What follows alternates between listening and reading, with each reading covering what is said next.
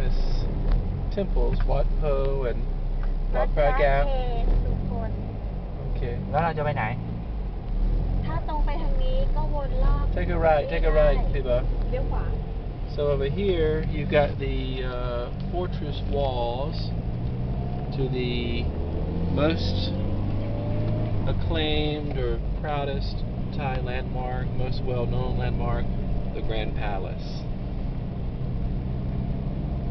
And this is open. It's open for tours. This palace was built maybe in the 1700s. เนี่ยตรงเนี้ยที่ในหลวงยืน And it's no longer the home of the Thai king. It's okay. It's no longer the home of the Thai king. He lives in another palace. But this was the home where the Rama 4, Rama 5 lived. And the movie or the play Anna and the King, which is not really real, but it took place. I mean, some of it was real. She did come from England or Holland or somewhere and did tutor the king's children, and it was at this particular palace behind these walls, and it's huge. So this goes around. In Russia, this would be called a Kremlin, with the walls that go around and the towers, watchtowers, and all. But this capital, this palace in Bangkok, became the capital after the ancient city of Ayutthaya, the former capital, was razed to the ground by the invading Burmese army back in the 18th century. And so the king at that time died, and then a new dynasty was formed, and the capital was moved to Bangkok at that point. And what's to the right over there? 9?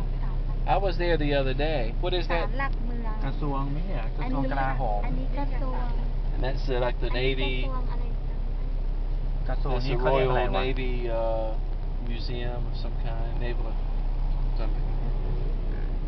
But that is a Buddhist temple, and I went over there the other day with one of my students, and she bought incense and flowers and did her prayers or her meditation chants, and I watched her, and then we went out and sat outside, and it started raining.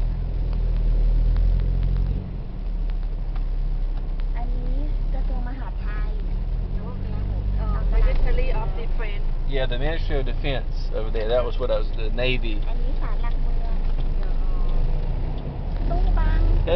People, stay back and let the bus get ahead. Oh gosh. All right, so here we are, another side of the Grand Palace.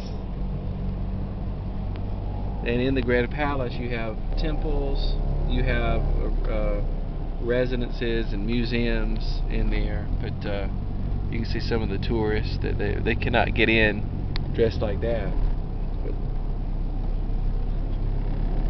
you cannot wear shorts inside palace grounds, but they do. You can rent some pants to put on over, because a lot of people are wearing shorts now at this time because it's so hot. So they've got a system in here where you can they're the guards and they get tons and tons of people. This Grand Palace does. You see other tourists getting out right there. 2 ladies from India. It's really beautiful. And it goes on. You could spend at least a full day here, and if you yeah, let's go. And if you're interested in Thai history and you read about this, you could stay there even longer.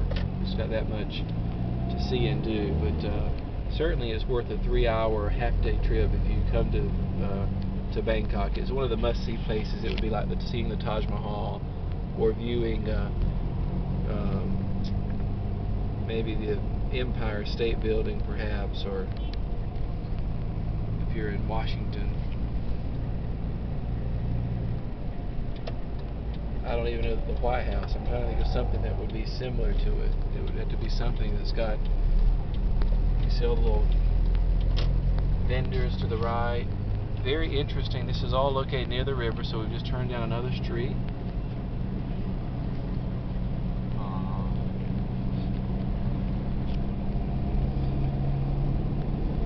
And the fortress wall, I guess, is about 20 feet high, 25. But I'm sure that at that time, it was, when it was built, that even then that there were armies that could scale the wall if they needed to, but it would have been no easy feat.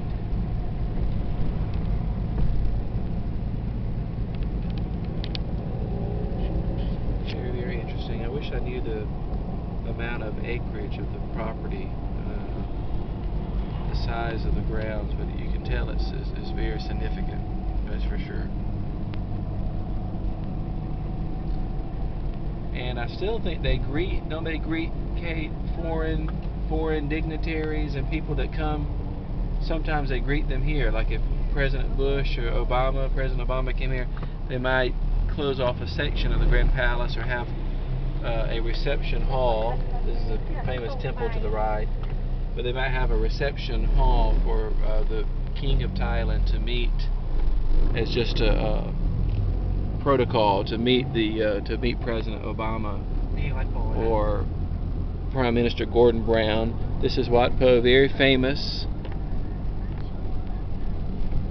And in the Wat Prakau, inside the Grand Palace walls, they have the most famous emerald statue of the Emerald Buddha that was seized in a war with Laos years ago and brought back to Thailand. So the Emerald Buddha is in one of the temples, Wat Prakau, and is one of the must-see things and one of the most revered Buddhas in all the world.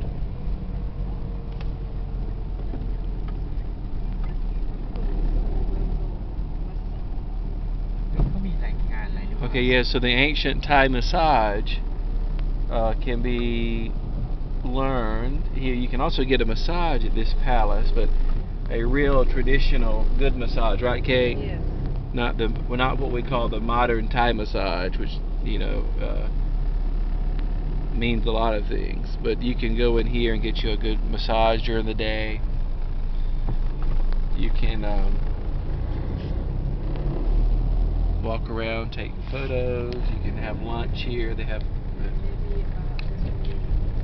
แล้ววันนี้วันอะไรนะ yeah, just a massage for less than maybe for an hour, maybe about $4 or $5. That's all. So maybe the Thai massage somehow I have to research it. It somehow is associated with the monasteries or the temples in Thailand. But very beautiful. You can imagine this on the square in Headland. Would be the envy of all of Alabama.